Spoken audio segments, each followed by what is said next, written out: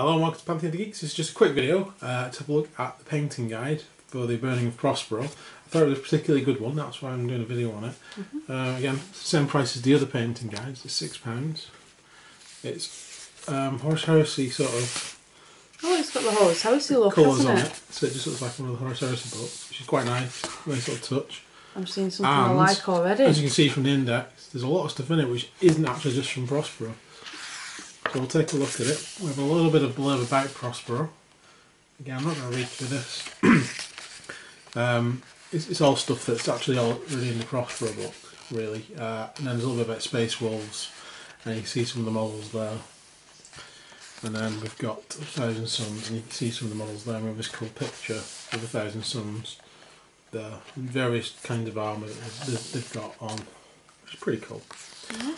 So then the first painting guide is actually the Space Wolves. So these are obviously pre-Heresy Space Wolves. So they're not used as Space Wolf grey, they're actually using Mechanica Standard grey. So they're a bit greyer. Yeah. Whereas modern Space Wolves, or Space Space Wolves, blue, aren't they? Or a blue grey. Because grey, Space Wolf grey is that sort of colour. But this is obviously the original colour for them. So I'll be painting them pretty much like this, to be honest. I don't think I'll be deviating from this at all, to be honest. When I do the Space Wolves for Prospero. So we've got base coat and shading, we've got layering, and then we have some tips on how to paint the lenses. Now this also includes lenses of different colours, like blue and green. Obviously you can see there that's got a purple armour on, so it's obviously the Emperor's Children. I think the blue one above it, I think that's actually the Iron Hands. Above that we've got the simple red one, which is Bloodlight Glaze. So it gives you some different lens colours you can paint, and the Space Wolf one's specifically that one there. Then we have dry brushing, showing off dry brushing techniques. As all the painting guides do, they've got the same formats, and then texturing for the base.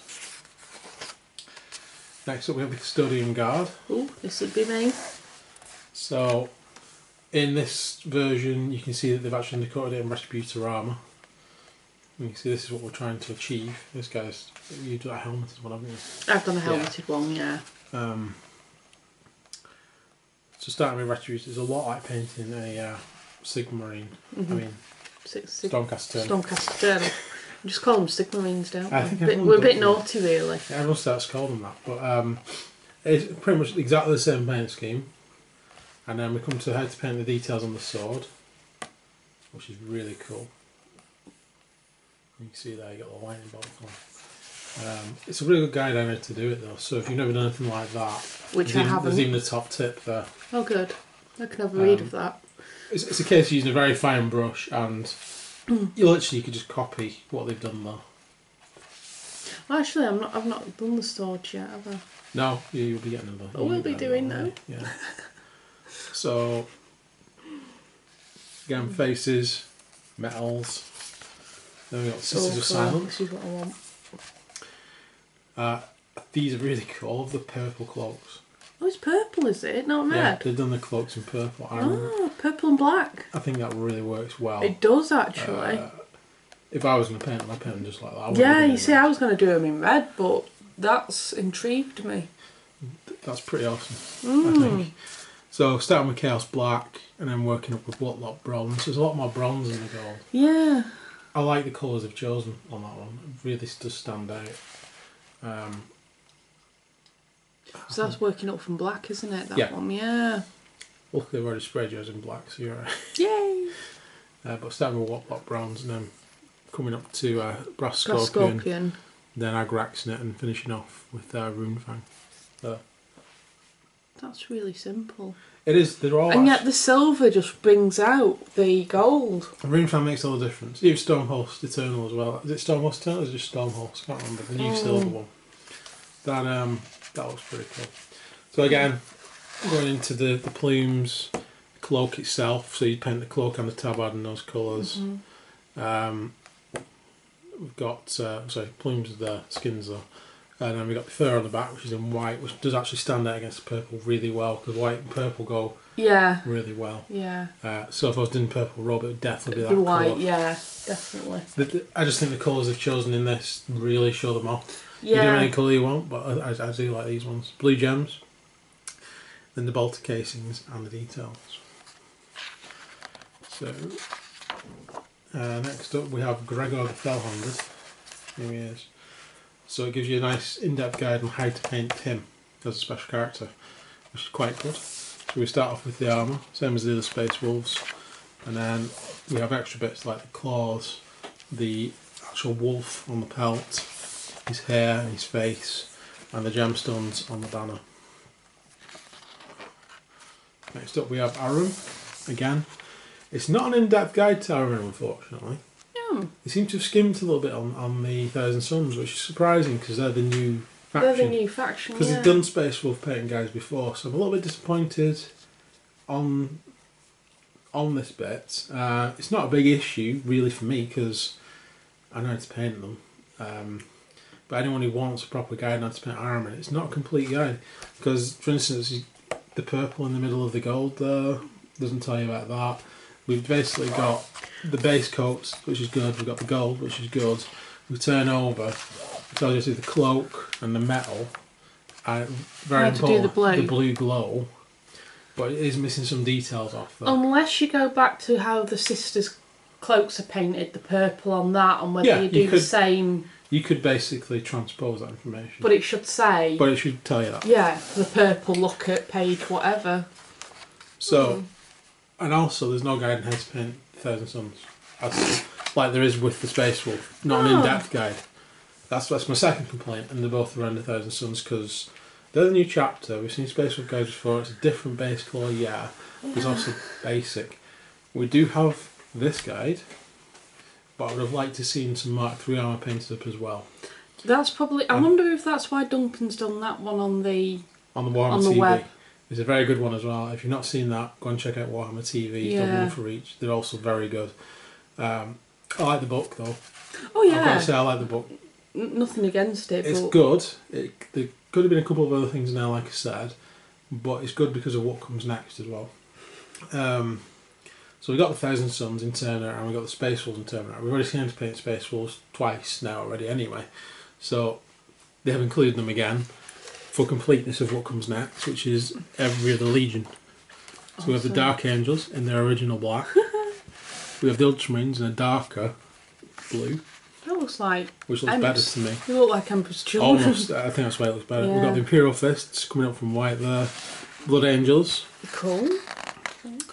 We've got the Iron Hounds. Awesome. The White Scars. We've got Sons of Horus. Oh, that's a nice one. Yeah, I want to stop on this one because I've always had problems painting Sons of Horus because every time I've tried it, they come out really green. Can I just say it looks like Halo? Yeah. It's like Halo green, isn't it? Yeah, it's like Master Chief almost. Yeah. But it's a minty green, but I like it. It's a nice I colour. think it works for the Thousand Suns. Yeah, definitely. Sorry, Sons of Horus. Sons of Horus. Even. I like that one. So if I do some Sons of Horus, I'll paint them like that. Emperor's Children are next. Yay. So there's like a nice little guide for when Claire comes to paint hers. And then we have the Night Lords, is it? Right page. Night Lords, the World Eaters. Which is, I think, near enough what I think that's a lot like the Use the Forge World guide, which is very similar. Yeah. I think the only difference is I used Teclis Blue on they've smeared him all in Blood Gore as well. Mine are very clean. Blood God, Blood for Blood God. Blood God, yeah. You might want to just spray yours. Yeah, just flick it on. We have Death Guard. I'm sure I've missed Salamanders out there. They are in there. Was it? I must have skipped a page. Oh, there you go. Yeah, Word Bearers, Iron Warriors. They're because I missed them. Salamanders are in here. I've seen them. They're just hiding. There you go. There you go. Raven Guard and the Salamanders. I'm still looking for the colour to paint my Salamanders. Yeah, you weren't impressed with this colour, were you really? I just think it's too bright, but then if you go the other way it looks too camouflage. This is somewhere in between because what they do, they've got the bright warpstone glow, but they're highlighting it with Elysian green. Doing the edge highlight, so it brings that down to sort of somewhere in between. I still think it's a bit bright, but I'd be happy to paint in that colour. with highlight of Elysian green. It's not so far off how I painted my House Cadmus Knights, to be honest. It's just the Warpstone Glow would need to be toned down a little bit more for me. But not as much as it becomes a camouflage army looking green. Yeah. It's somewhere in between. It's difficult to do. It should have actually been Dark Angels green, but that's another story. Because the Dark Angels in this are black. There we go. So that is the painting guide. Got a little bit at the end with some commonly used colours and then an advert from Forge World at the back. And that's it. So it's a nice book because it gives you a good paint scheme. They're all good paint schemes. Oh yeah. For each legion. I think it gives you an idea of what colours to use. I mean, obviously you don't have to use those colours. I haven't certainly used those colours for my World Eaters, but it gives you a nice base colour to use, base coat. You know, it gives you some direction, I think. The Death Guard, it's not the same way I painted the Death Guard, but I think this has worked really well. We didn't go with the Alpha Legion, we forgot them. They've used Rackar Flesh. Ah. Because at the time I sprayed it in that and then inked it in a washed down sepia to get to the colour that was at, and then came back up with white. The Rackar Flesh looks really good. It's a very underrated paint. I started using when I started painting the Dark Elder. Yeah. So by then I'd already done my Death Guard army. But it looks really good on the Death Guard. So if you paint Death Guard, Rackar Flesh, and then just doing the highlighting in between with Agrax, etc. Looks really good. And of course, yeah, Alpha Legion. I'm sure we got to that, but it's a very nice colour scheme. That. Yeah. Nice and bright. There we go. So that is the book. As I said, for Horus Heresy, it's very good because you've got one of each of the legions in. Burner of Prospero, it's very good for the Space Wolves. It's okay for the Thousand Suns. That's where it falls down a little bit. But for £6, I can't argue. No. If I'd had to pay £10 for it, I'd have been a bit more concerned that there was no Thousand Suns in it. I think they've realised that possibly... But it is thicker than the other ones as well. Yeah. I was going to say, I think they've realised that most people are probably getting the box sets for the armies. Yeah. So rather than just saying, here's the colour guide for the Thousand Suns and Space Wolves, is the rest of them if you want to do your army and the rest of them. They didn't realise that when they made Calth. Possibly not, but... That's how everyone looked at it. Maybe they just thought, oh, everyone's going to want Ultramarines and Word Bearers. And everyone went, no, I'm painting them a different Legion colour. Yeah, and I think with people doing that and possibly putting them in for Games Day and such like... that would explain why they've done this. I think they've thought, you know what, why don't we just give them the painting guide for every Legion? Because some people might want to do it as Space Wolves and Thousand Suns, but yet others might only be getting it for the fact that it's got... You know, the Mark MK3 armour in. Yeah, which is my favourite now. Yeah, so they might want to do one of the other heresies, so we might as well sod it, give it and see how it goes. Yeah. So there we go. So I hope you've enjoyed this video. So it's a quick look at Prospero. If you hope that says where you want to buy this painting guide. As I said, Warhammer TV has a very good painting guide for Space Wolves and Thousand Suns by Duncan. I watched that. Yeah, so I know what you're saying, but you've got all the other legions in there. Yeah, so that's why I think it's worth getting for £6. It's something I've been looking for a while. It's a painting guide for every legion. Because Forge World only did the first 4 and stopped. Yeah. For some reason. Maybe because they weren't using Games Workshop paints. But that's another story.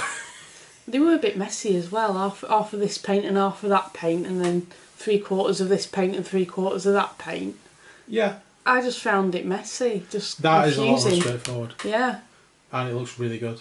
You'd have a very striking army from that on the battlefield. So there we go. So that's my opinion. Yeah. Buy it if you want any of the Horus Heresy legions and you're not sure how to paint any of them. That's your answer. Yeah. Okay. Okay. Thanks for watching. Thanks for watching. Please like and subscribe. Helps out loads, and hopefully we'll see you again soon. See you soon. Bye. Bye.